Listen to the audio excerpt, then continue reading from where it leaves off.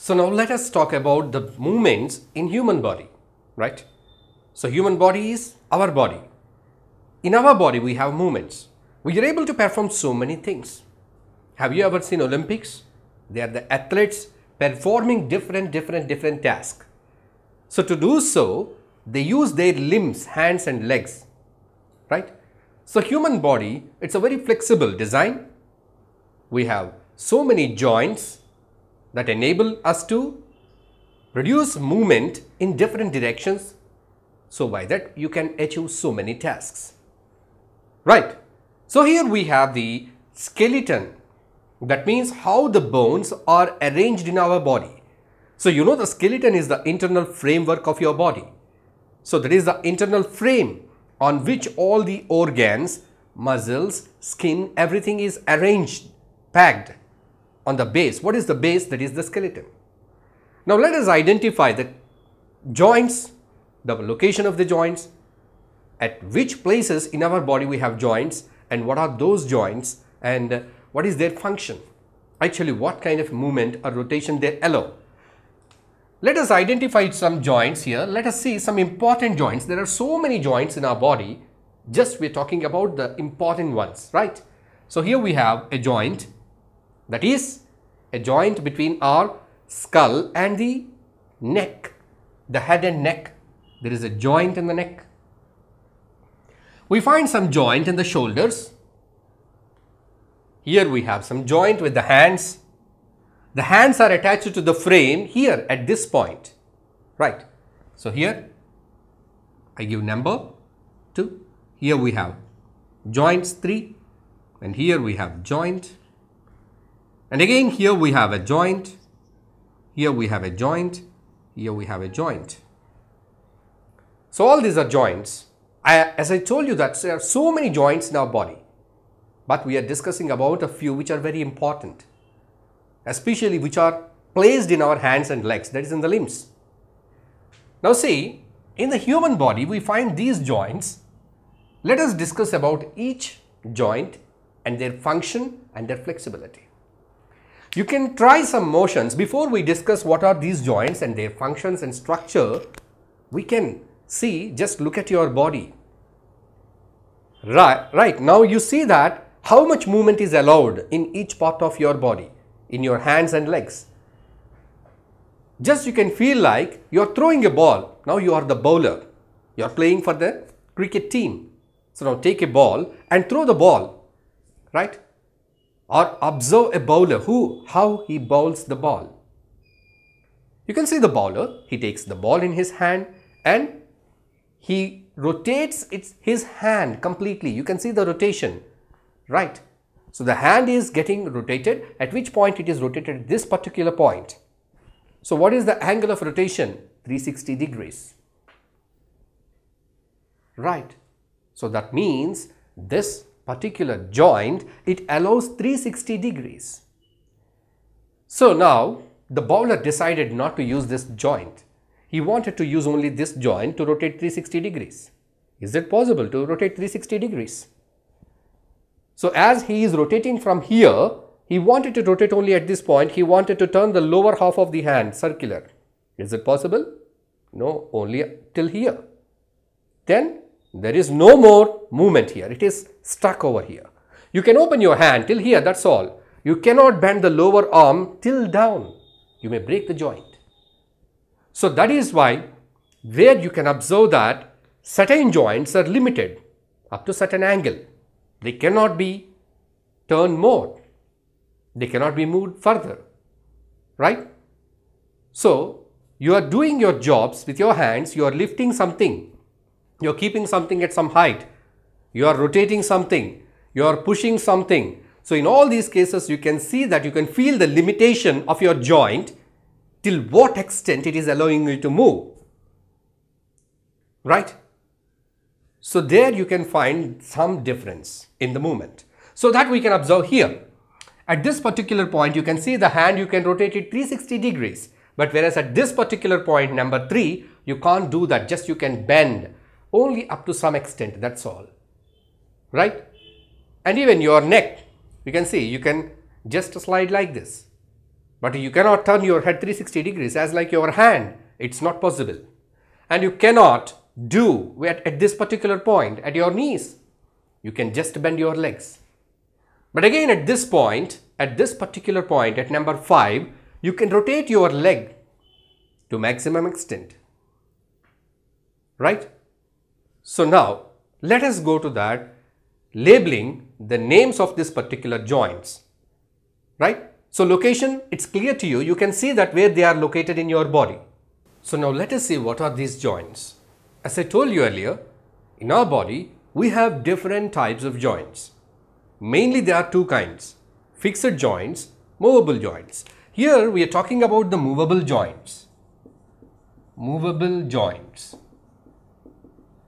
So what is the other type? It is fixed joints. Okay, we'll talk about the fixed joints later. Now let's see the movable joints.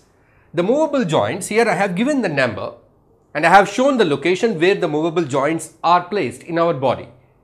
Right? So here the joint that is found between the head and neck is pivot joint. So it is a kind of movable joint, pivot joint. So the pivot is like a point on which another part of the joint is fixed. So by that it can rotate like this. So that is a pivot. I can draw a simple diagram to show that, say if this is the object. Now you can see that this is one particular part of this joint. This is part A, part B. So now see that part B is resting on A and it is allowed to rotate up to some extent. You can rotate your head. You can bend your head. You can rotate your head. So up to some extent. So that is allowed by the pivot joint. Right? The next one is the number 2, it is the ball and socket joint. Ball and socket.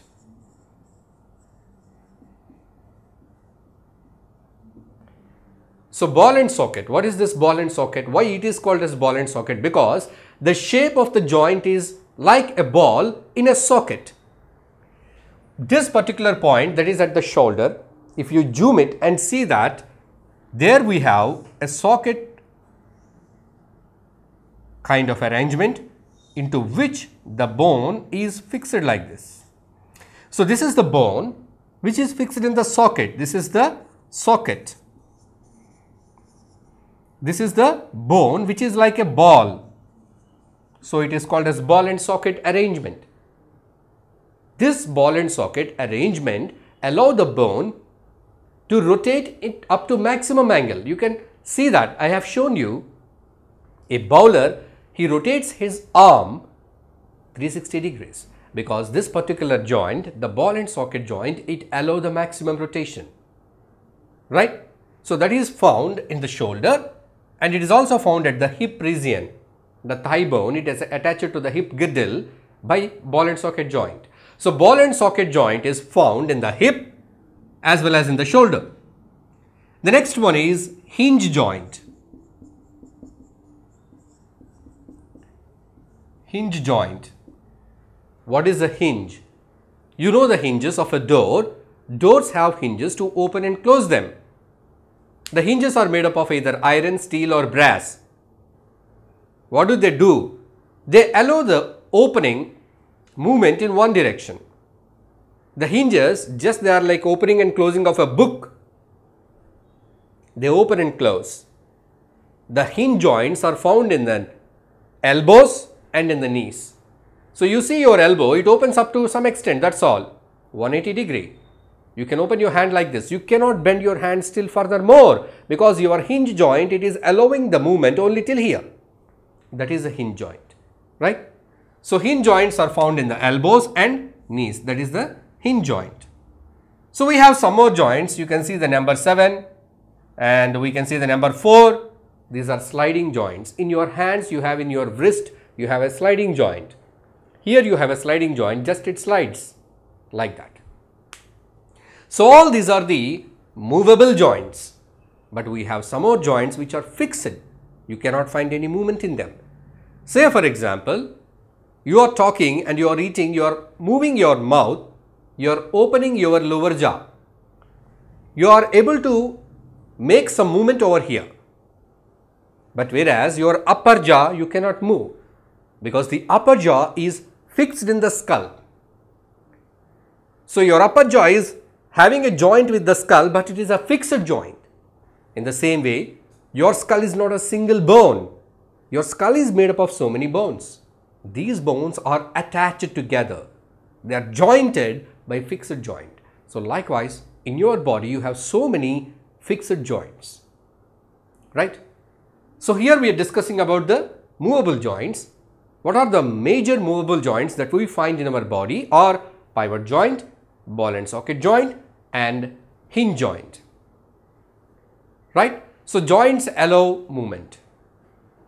So where do we find the joints? We find the joints between the bones, the collection of bones together called as skeleton. So the collection of bones, the framework of our body is called as skeleton. What is skeleton? Framework of our body.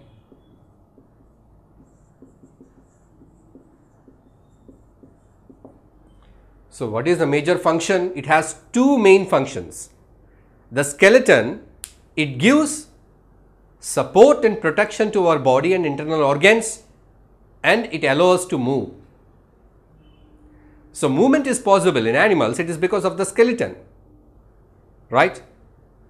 And the support and strength to stand, to do different activities, it is possible because of the skeleton. Now let us see some important parts of the skeleton and their functions.